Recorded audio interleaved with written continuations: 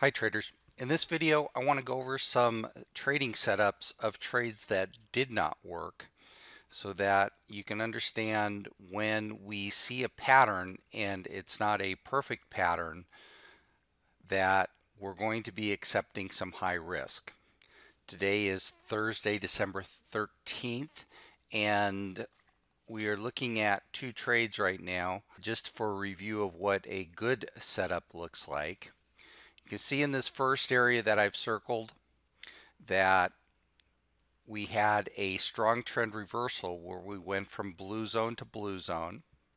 And over on this chart here, we did have an up bar with a negative delta strength number. And as per the ZoneTraderPro theory, if you did take the trade, it only netted you 3 points. And don't get me wrong, 3 points is still a good trade, but your expectation of that is that the price is only going to trade back to the minor support here, which it did, and then you would trade into an exhaustion. If you took that trade from the minor support level to go long, again, your expectation is that you may only test the high, which is what we did again here. This is the ZoneTraderPro theory working day in and day out. The trade we were really looking for though is this exhaustion trade right here. And as you can see on the point and figure chart, we again had an up bar with a negative delta strength there. So next we want to look at the 150 tick chart and the 5 range order flow chart.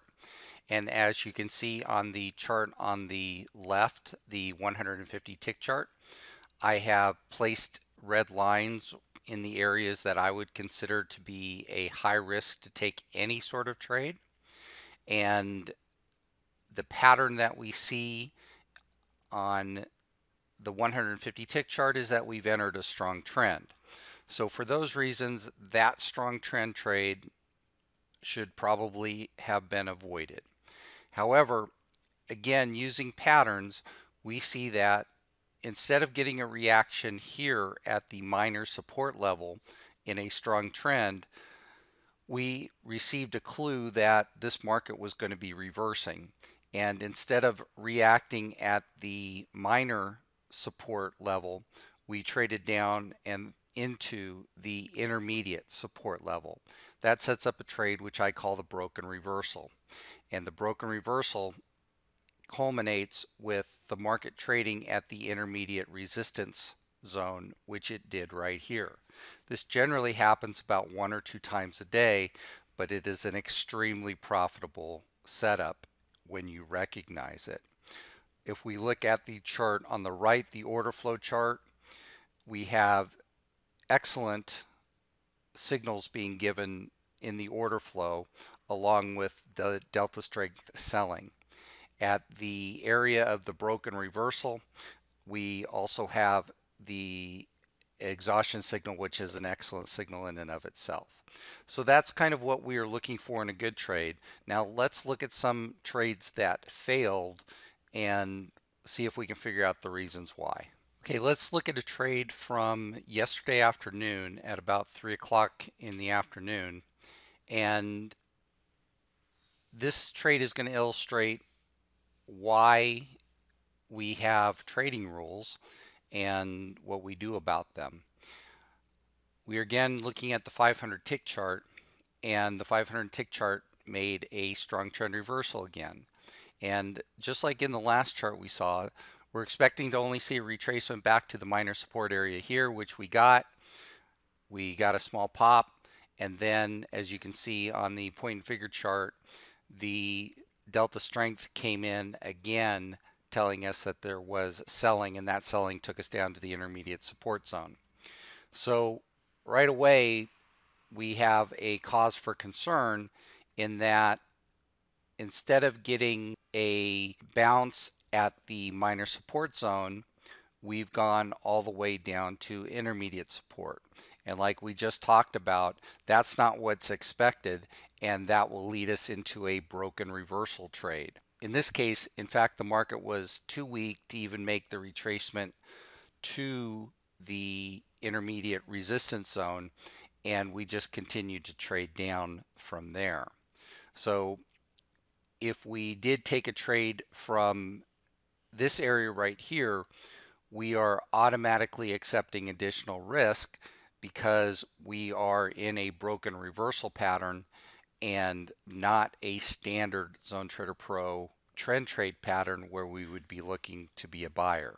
Now, when we look at the other two charts, we see down here at the area where we would have made the trend trade from, we initially see that we were in a strong trend and we traded into a tick divergent exhaustion trade here. So really there is no problem in far as the 150 tick chart if you took a trade from here. And in the order flow, we see that we again had a good order flow signal with a large buyer coming in down here on the delta strength and two order flow patterns. However, as we traded higher, we see that we had another large seller come in, followed up by an exhaustion and a ZTP order flow. And at this point, you have a choice to make, and what you are looking at in front of you is a set of reasons to scratch this trade if you had entered it. There would be three reasons for that. The first reason is that you are trading in a higher risk trade if you've recognized the broken reversal. The second reason is this seller right here that comes in at 163. And then the third is that you have an exhaustion sell and a ZTP order flow sell. And none of those are good for a long position. Next, from about 20 minutes earlier in the day, we're going to look at a tick divergence exhaustion trade. And you see the tick divergence label in red here along with this black dot. And what that means is on this bar, the tick no longer was divergent. The text label was left where it stood and turned to red, the red signifying the non-divergent along with the black dot. So you already have a problem if you are going to be looking to be a trader from there.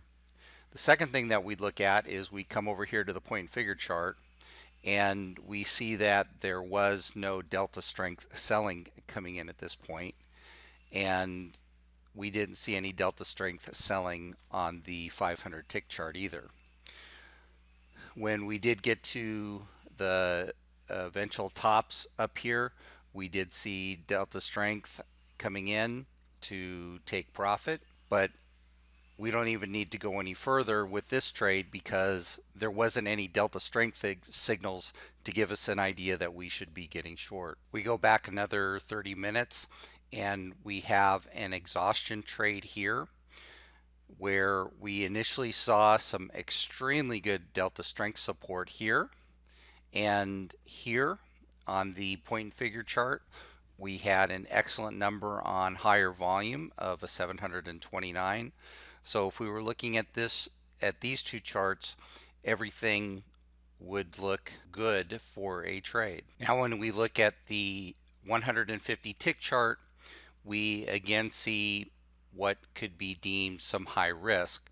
We again have a strong trend reversal trading from blue to blue. We retrace to the minor support, which is what is expected. And then we have a test of this original low where we receive our exhaustion signal. And what that looks like on the order flow chart is here's the first time down where it would be considered high risk. We received a stopping ratio and a ZTP order flow buy. The second time down, we received a POC absorption buy, and then a very large trader came in and gave us this 622 right here. Now at this point, what we are concerned with is any opposing signals, and immediately as the market traded to the blue counter trend zone on the 150 tick chart, an area where we would expect to see resistance at counter trend resistance, we received a ZTP order flow on that bar coming down, and then that was followed by a POC absorption, extension, and exhaustion signal. Additionally, we created extension zones at 2674 and a quarter and 2674 even, right about here, which would have been the area where you likely would have had your entry been. So again, what we are seeing is after we get into this, we see multiple order flow sell signals and not clear order flow signals that are buy to the buy side only. Obviously, what we'd like to see is what we saw in the tick divergence trade from back here. We'd like to see only red on the screen. We received the ZoneTraderPro stopping ratio, and we created extension zones as we started to sell off, and the market traded to areas of previous resistance. As we traded down, we created more extension zones and more order flow until we did reach this bottom down here and traded into the ZTP order flow buy and POC absorption. This is obviously what we'd like to see if we're in a trade. What we don't want to see is we don't want to see the opposing order flow signals coming in, giving us opposing signals to what we've just done. So what are you going to do if you are in this type of trade? Well, the first thing that you need to know and need to understand is the pattern of a strong trend is when we're in a strong trend, we trade back to the minor as we did right here, and we create another strong trend. Now, that doesn't happen in very many instances, probably only about 20%. But when it does, we are going to have a losing exhaustion trade because we've reversed from minor, we've traded down to the exhaustion area, and then when we didn't get the support we expected, we see this as our loss. However, what you should be expecting in this instance is that if we are in a strong trend to the downside, then you should be ready to be getting out of the trade if you have conflicting information. A few minutes later, we again see that we were in a strong trend. We again retraced to minor, but this time we traded into a tick divergence exhaustion trade. We see significant support here, and we saw the order flow come in here. We didn't see any sell order flow until we reached the intermediate resistance zone, which is kind of what it was expected and turned out to be a good place to take a profit and then maybe wait for this trend short trade here. At this point in the trade where we see the exhaustion sell and the ZTP order flow sell, if all we did was tighten our stops so that we had absolutely zero risk in the trade and then evaluated what we were seeing on the screen, that is part of a trading plan that you need to consider when executing these types of trades. Also, if your trading plan just took profit after you made 3 points, you wouldn't be dealing with whether or not you needed to tighten a stop up or not. So what your trading plan needs to do is to look at what you are most comfortable with. Do you want to take 3 points from every trade? If so, then set the ATM strategy for that and be happy when you've got 3 points in the bank right here. Wait for this 3 points to come your way and take your exit here at the counter trend support zone rather than trying to squeeze out the other 2 points that come all the way down here. I hope you enjoyed this video, and if you should have any questions, of course, please give me a call.